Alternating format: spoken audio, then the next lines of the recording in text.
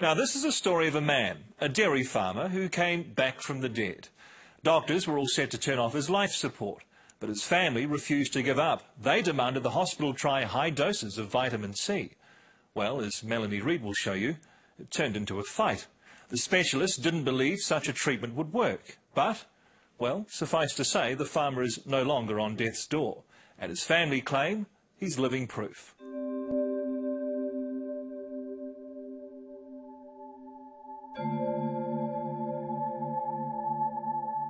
This is Aotearoa farmer Allan Smith in Auckland's intensive care unit shortly before the doctors told his family his life support should be turned off and he be allowed to die. And I just sort of backed up and looked at him laying there so helpless, and you know, he was my whole life. We've been together since we were both 16.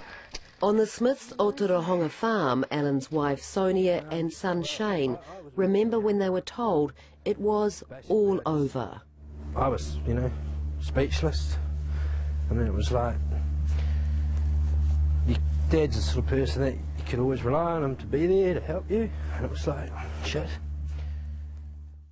Childhood sweethearts Sonia and Allan were married when they were both 17. They have 3 sons.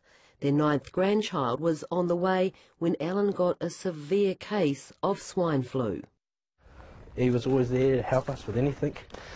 And it was just, yeah, I mean, what were we going to do?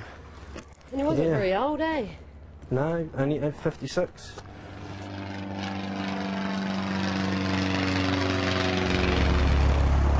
But on the other side of the house, over the back paddock, having been taken on an aerial check out of the farm, the bloke they're calling the Miracle Man. Looking anything but dead. Allan. Hello. You're not doing too bad for a guy that was meant to be 6 foot under. Well, apparently I was supposed to be turned off about over a year ago now it was. Yes.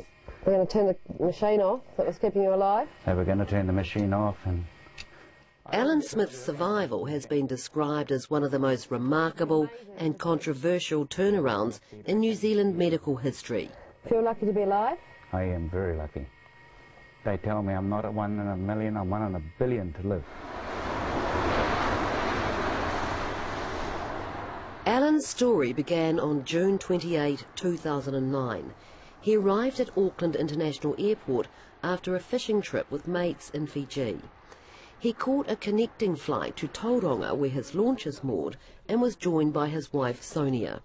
I woke up in the night and he was really hot, so I gave him some Panadol and that cooled him off, but cooled him off a bit much because later on he was so... I woke up again and he was just like, he was laying there just stone cold and just laying there still as, and I thought, oh God, the first thing came to my mind was, God, he's dead. In Tauranga Hospital, Allan was swabbed for swine flu.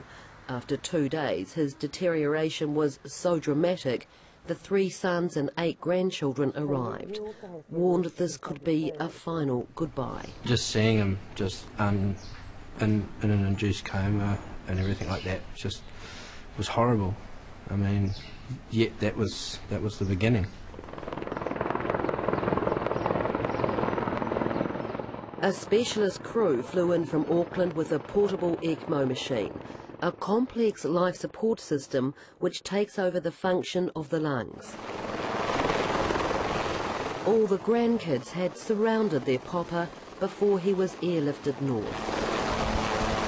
And they were still alive. My papa, they said. Oh, then what happened? They stood waving at him.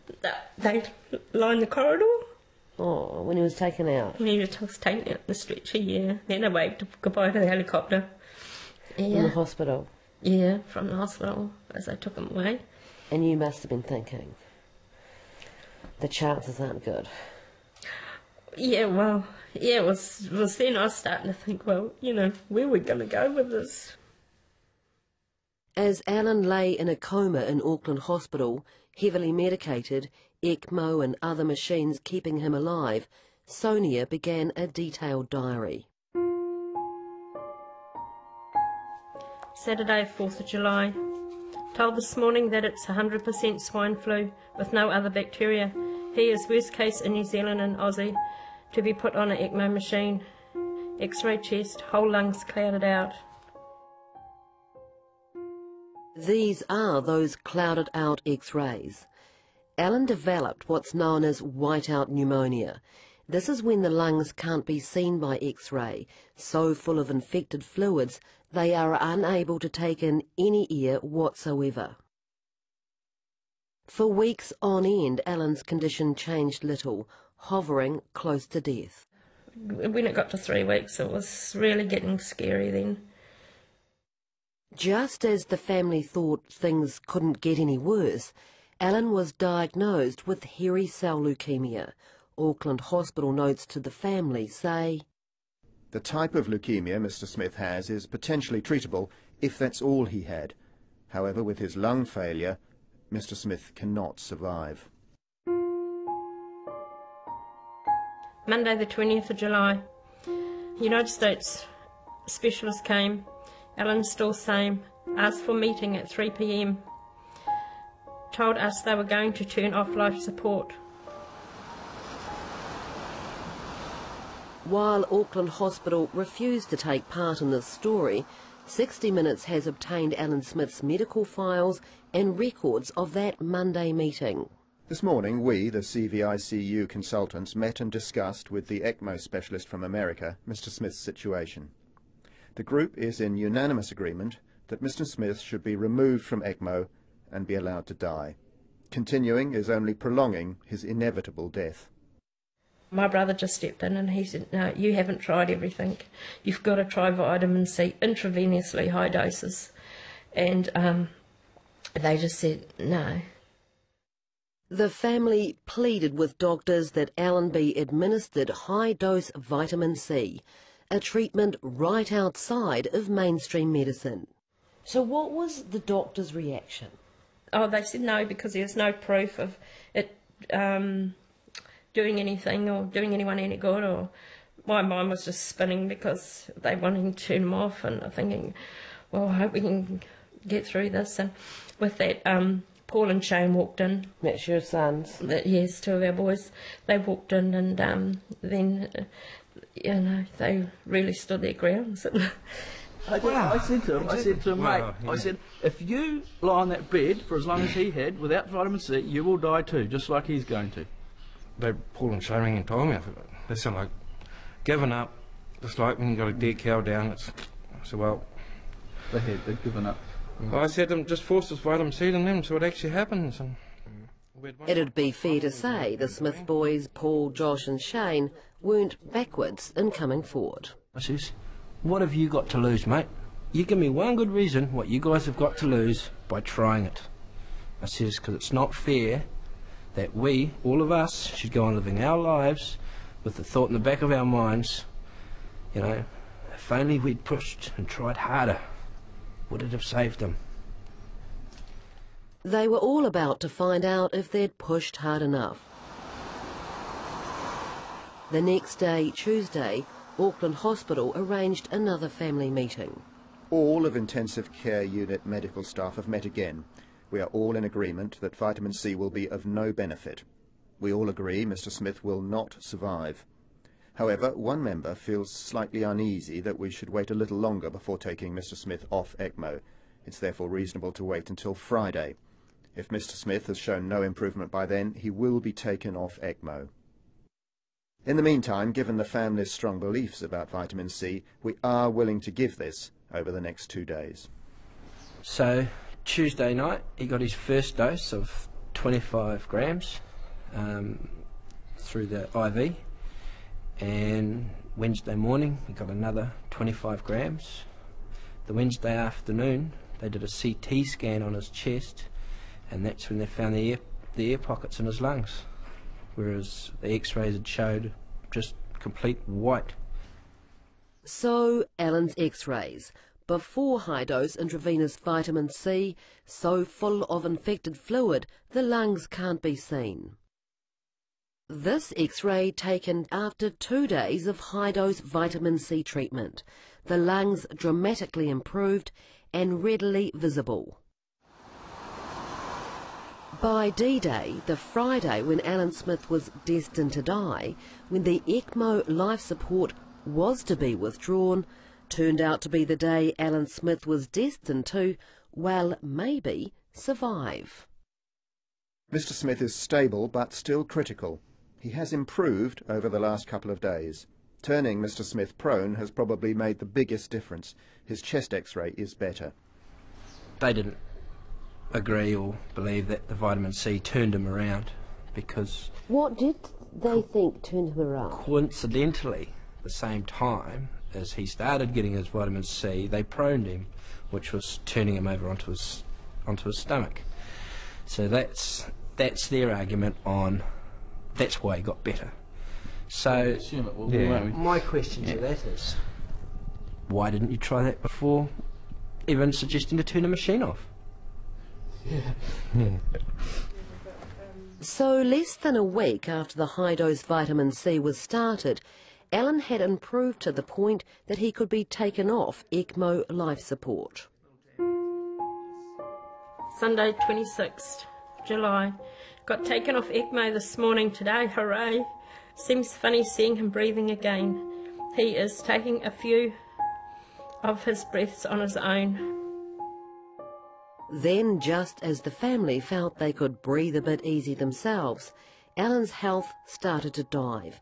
They would find the vitamin C had been stopped. This time, a different consultant was there, and he was just so adamant against it. He sat back in his chair, rolled his eyes and crossed his arms and looked at the ceiling and said, "No, not putting him back on it. No, no." Did he make you feel like a bit of an idiot? He did, and it's the first time I ever wanted to hit someone. I got quite serious with that doctor. How serious? The meeting was stopped, put it that way. 3 days later, the vitamin C was restarted, but only very low doses of 1 gram twice a day. So we got them all in one mob, not two mobs? Now, while these King Country brothers certainly don't claim to be medical experts, they say the mucking about with the vitamin C was reflected by the changes in their father's health, and they say you'd have to be a bit thick not to see what was going on. So he was on 100 grams per day, improving rapidly, very rapidly. And then he went downhill rapidly when they stopped it, cold turkey. When he got put back on vitamin C after that heated meeting, it was at a very low dose. And once again he started recovering, but it was a slow recovery. They expected to have him transferred to Waikato in less than a week. It took a lot longer. By early August, still critical and still in an induced coma, but by now breathing on a ventilator, Allan was airlifted closer to home, to intensive care at Waikato Hospital, who, like Auckland Hospital, wouldn't be interviewed. It was here the Smith family found they had another scrap on their hands. A doctor comes on and stops it. And stops the vitamin C? Stops the vitamin C. And says what? And I said, you know, why? And he said, well, this stuff has come down with him and we don't know what it is. So here we go again, another fight. This time they brought in the heavyweights. Wellington public law specialist May Chen warned Waikato Hospital. The decision to discontinue the high-dose intravenous vitamin C treatment without consulting with Allan's family is in breach of Right 7 of the Health and Disability Commissioner's Code. There was even a threat, wasn't there, that you would go to the High Court? Yes, we would. Well, this is someone's life we're dealing with, not just anything, you know. Once he's dead, he's dead. You can't get him back. And we weren't going to let that happen.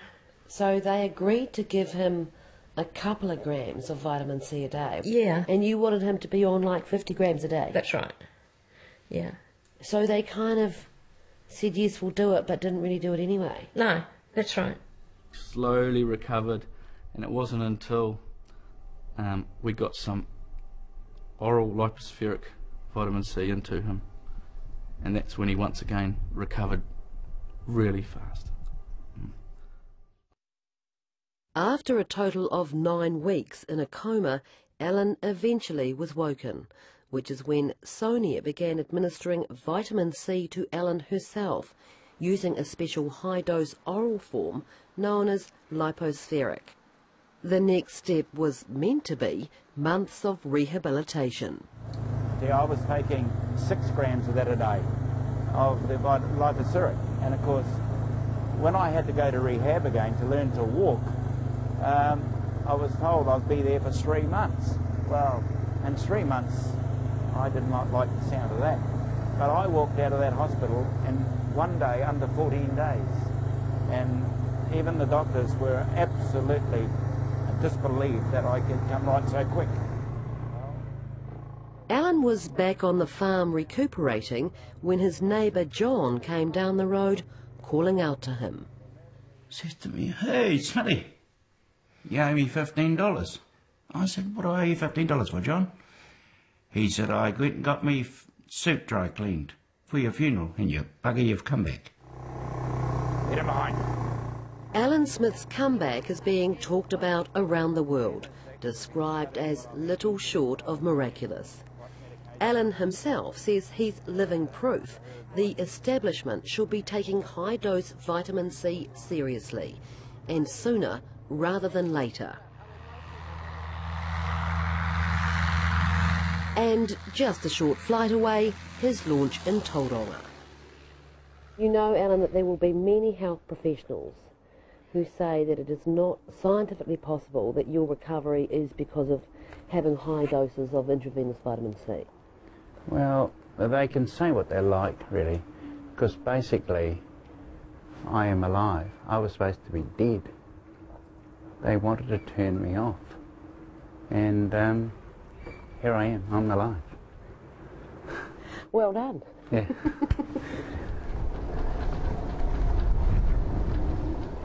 Just a note, Allan Smith no longer shows any signs of having leukemia.